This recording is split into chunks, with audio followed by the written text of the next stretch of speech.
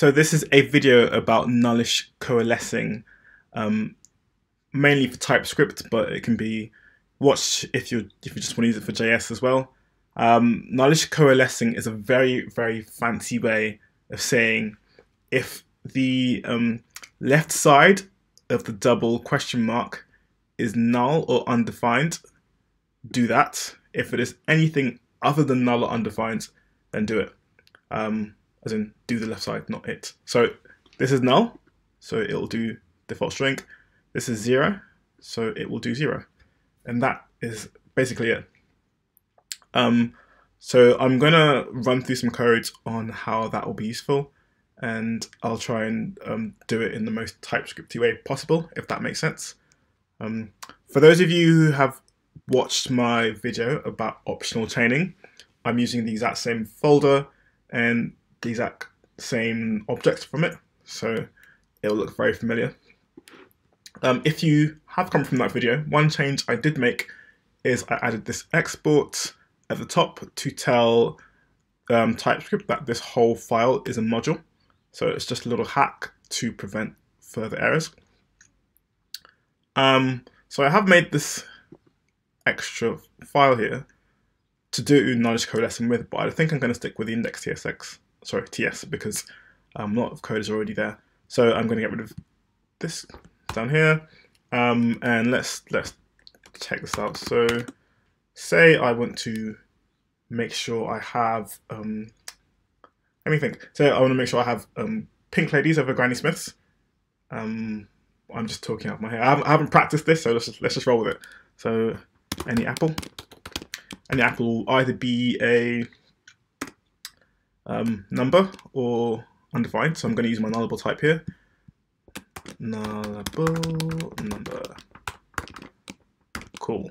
I highly recommend that you watch that previous video to make sense of this nullable type, because it will be confusing to those who don't know what it does. So what I'm going to do is I'm going to have a ternary to say if I want what are the Granny Smith, pink ladies, green apples. So I say I want fruits dot apples dot green apples, which don't exist. Or pink ladies. So essentially what this is saying, ignore the red underlines, that makes sense of it. What this line is saying is if there are no green apples, give me pink ladies. But if there are green apples, then give me green apples instead. So that's what it's saying. It's saying, yeah, give me the value. Which in essence means this will never be null unless they're both null. But anyway, so we can do a bit of optional chaining here as well. And we can stick that inside the interface because it doesn't currently exist. Make that a nullable type as well.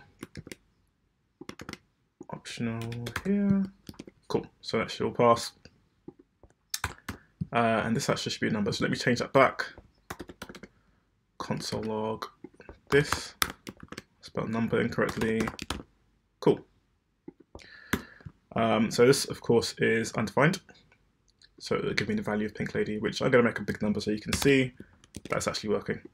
So let us compile tsc index.tsx ts.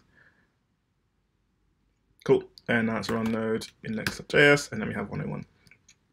Okay, because this is undefined, it's doing that. And now let's actually change this to say Granny Smith. So Granny Smith does exist. So what this should return to me is 2 and not 101. So let's do that. Do that again. Then do that, and then you see we get 2. So why on earth would you ever do this? What scenario can you think of where you do this? Well, I've used it just a few minutes ago, and I'll tell you what I use it for. So basically, I had an if statement. I'm going to write some pseudocode here, and bear with me. So what this if statement does we would do a fetch. So it would fetch, I don't know, in this case, let's say we fetched types of, or let's just fetch some more fruits, more apples actually. So I'm going to fetch more apples, but we only wanted to, or I only want to fetch more apples in certain scenarios. So one scenario I want to do it on is if there are no apples in this fruits object. So if you do fruits and then it has apples, or this is, yeah. So fruit.apples is, trying to think of the best way to do this without being fancy. Actually, okay. Say we want to do fruits.apples. Yeah, okay, fruits.apples equals null or undefined? Null, undefined, whatever. Actually, let's do that.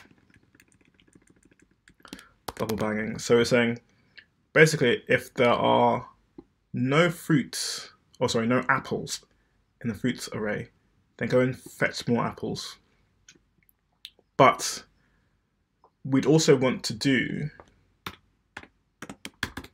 a fetch if there are, I'm trying to think of a scenario, if there are, if we want to force a fetch. So we have a variable or let variable, force fetch, which will be a boolean, and we'll call that false. Or null at the moment actually. No, okay. So it's a bool, actually. I'm not using my nullable here. Nullable bool. Okay. So, oh, you can't do that. There you go, different programming languages. Okay, so we've got force fetch. So we're saying if force fetch, put that there, is true, so we're forcing the fetch regardless, right? Then you do that. But if force fetch is null, then check if there are any apples in there, and if there are no apples, then do this. Does that make sense? I'll explain it again. So we want to force the fetch, so we want it to fetch regardless on certain pages or in certain scenarios. Check that this has a value in it, so it's not null or undefined. And then if it is null or undefined, then do that. So yeah, I'm explaining it very badly, but let's just run some code to see if it works. So get rid of this. Okay. So force fetch is null. Then let's get rid of all the apples. Just put that here. Get rid of all the apples inside here. Cool. So I'll comment that as well. I don't need that. So what this should do, if my code is correct, is it should console log fetch more apples. Okay, let's try this.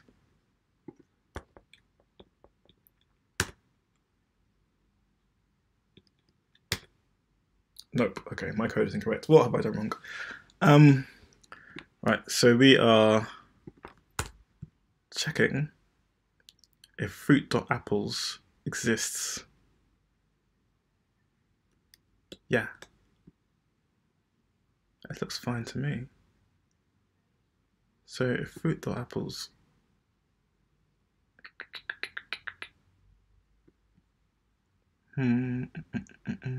actually, this is not how you do that. This is not how you write this piece of code. I'm just being fancy for the sake of being fancy. Okay, so if apples in fruits, this is how you do that.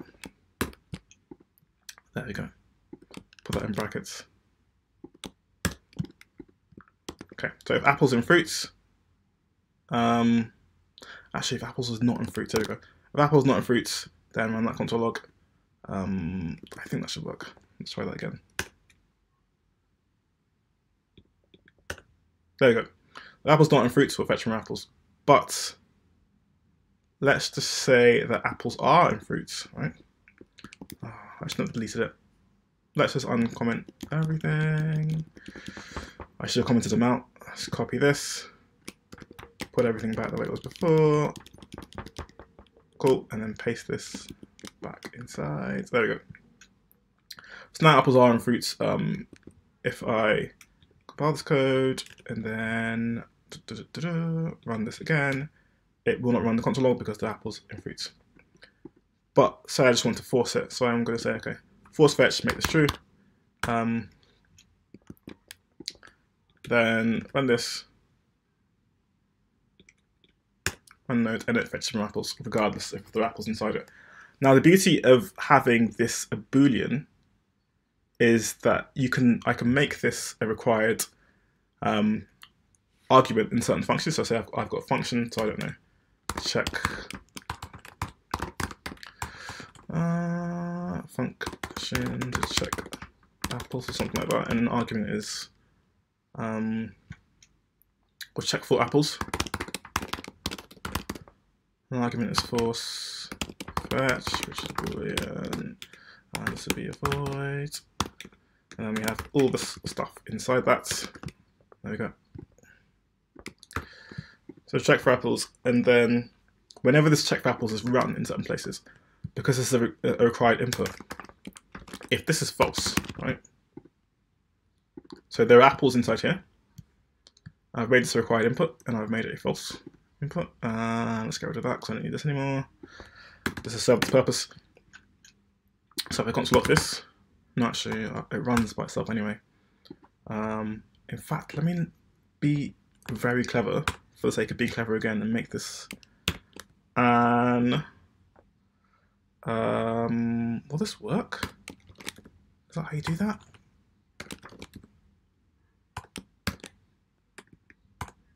Yes? No? Okay, ignore me. I'm just trying to be clever again. But let's just run it at the bottom. Check for apples, which should be a void because it doesn't do much. Why did that break? Expects an argument. Okay, so expects an argument, false by default. Of course. Okay. So now even though there are apples and I've told it to be false by default, what it's going to do is going to do if this is null, if it's not null or undefined. Actually, let's be even more clever and make that nullable, because it can be nullable, and make this a required input, and make it null by default. Is that how you do that in TypeScript? Yes? No? Parameter gonna have a question mark. Okay. What?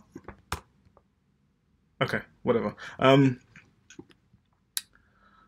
Right, where am I? Okay, so I've made this a required input, not anymore. I've said this is going to be false. So when this runs, even though there's a value in here, so it's not null and it's not undefined, it will not run this because this is a false. So let's prove my point. It doesn't run it because it says false. But when I say it's true, and then do that, it should run that to fetch from apples. The other way, not the other way, sorry, before optional chaining was introduced, you would have to probably do that.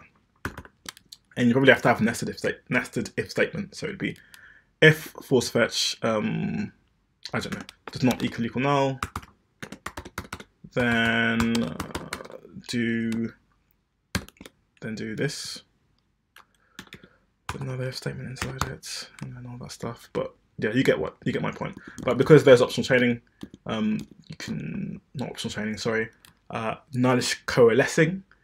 You can do this fanciness and then have this all in one line. It took a long time to explain, but I hope it makes sense. Thanks for watching.